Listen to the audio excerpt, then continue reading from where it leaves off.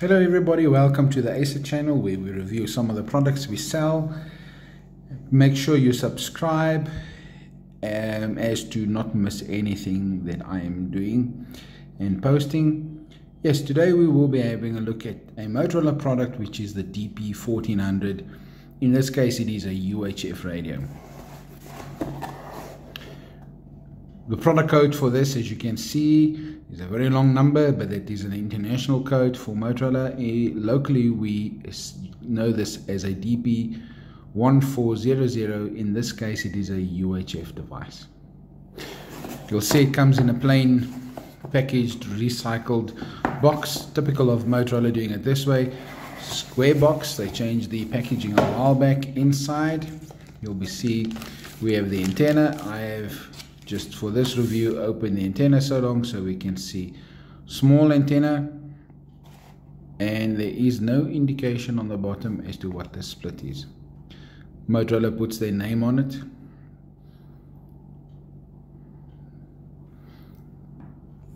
Next up we have the battery also packaged in recycled paper. Very thick battery. Motorola stuff is usually big. Very thick battery with the date, manufacture date on there. We also have the capacity of 1400 milliampere hours, and I know this is a 7.2 volt battery, not 4.2. Big battery, charging pins at the bottom, place for the latch, which is a problem for these devices, and I'll discuss that later on. Next up,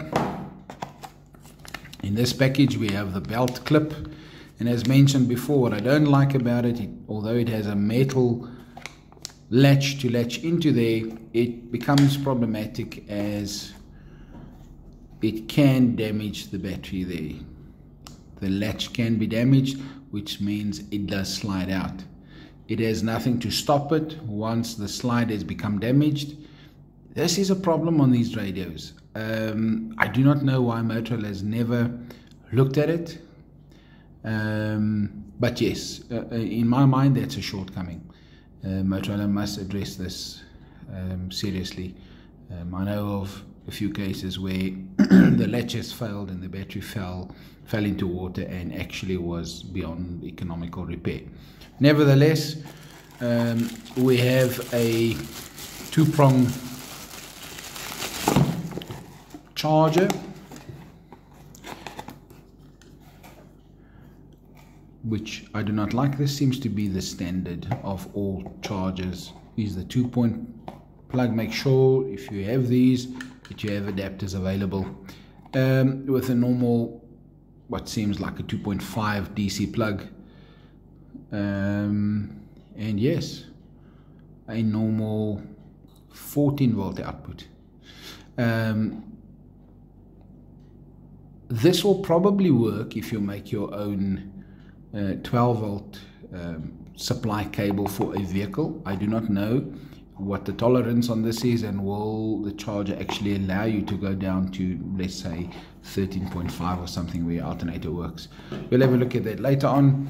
A typical Motorola charger, and they haven't changed this design for quite a while, so I don't expect to see any change in this. We can open it up and see.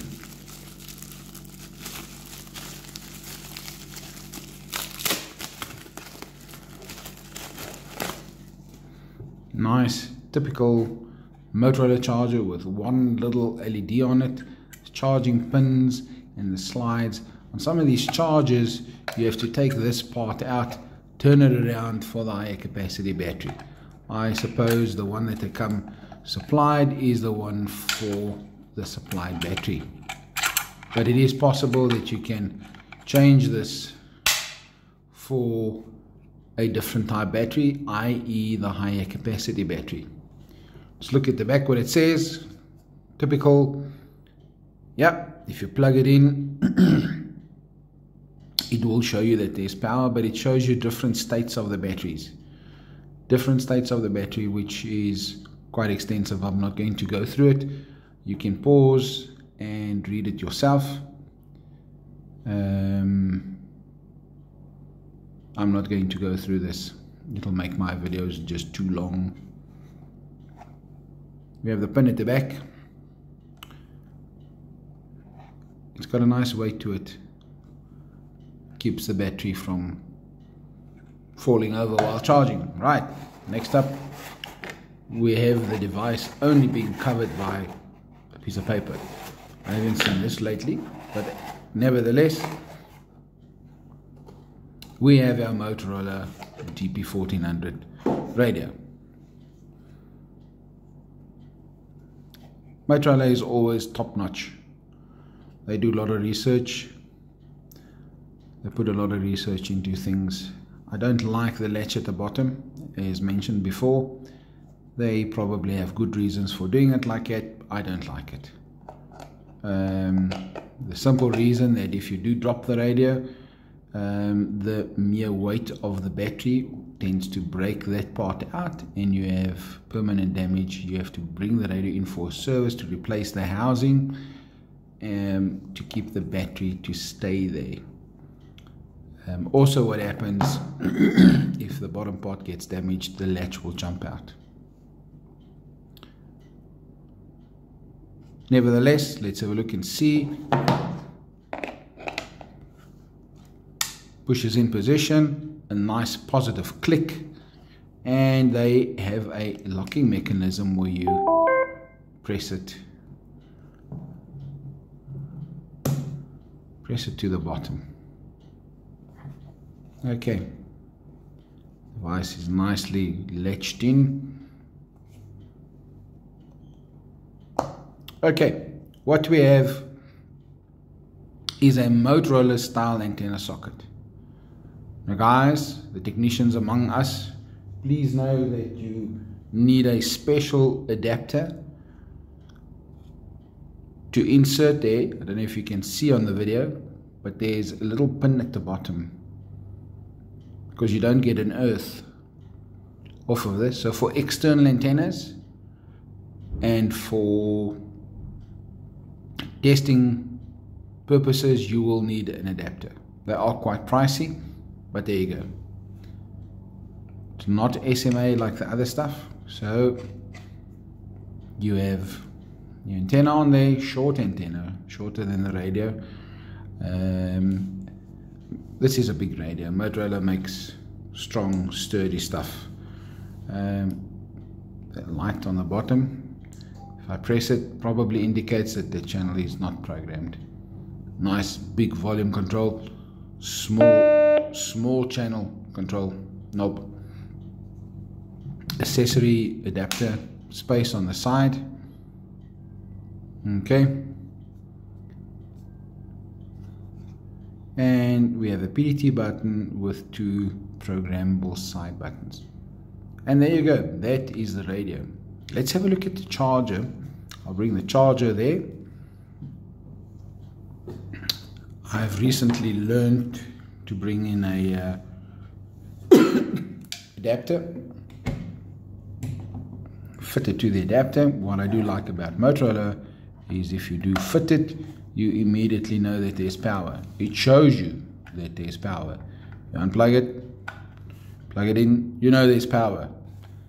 Okay, it does not waste any power sitting being idle, but it shows you that there is power the moment you switch it on. Once you insert the radio, easy. It is not difficult to get this radio in. Once you get it in, it shows you the state of the battery and whether it's charging or not. Motorola has years of experience and they just seem to do things right. Where the cheaper brands often make mistakes, which Motorola has overcome already. Nevertheless, this was my review on the Motorola Dp1400 radio. I must just have a comment saying once again I do not like the latch. I'm not going to open the latch, but as you can see, it only latches onto plastic and locks in position there. This is a heavy radio. If you do carry it on your belt, there could be some wear there. and it doesn't fit anymore. It could lock out, which is a problem. But the advantage of having a latch on the battery versus one on the radio is that it is easy replaceable. Yeah, it's easy replaceable when you replace the battery. The price of the Motorola batteries are very expensive. There you go. It takes off easy. Slide it in position. It has a locking mechanism where you can turn it to the side and it cannot accidentally open. Typical of Motorola. Nice radio, must say big radio, fills your whole hand. It has the microphone in the same space as the speaker, not in a separate position, just on top of the name tag here. And yes, big radio, big bulky radio. Some customers like this, they want to feel a two-way radio. Nice charger, rapid charger. It will charge the battery within an hour and a half or so. There you go, my review of the Dp1400 Motorola radio from us. Thanks for watching. Please make sure you subscribe, make sure you receive the notifications. If you have any comments, you are welcome to leave them in the comments below. I will certainly get back to you, read all the comments. Any suggestions is always good. Yes, that is the Motorola Dp1400 professional licensed to a radio. Thanks for watching.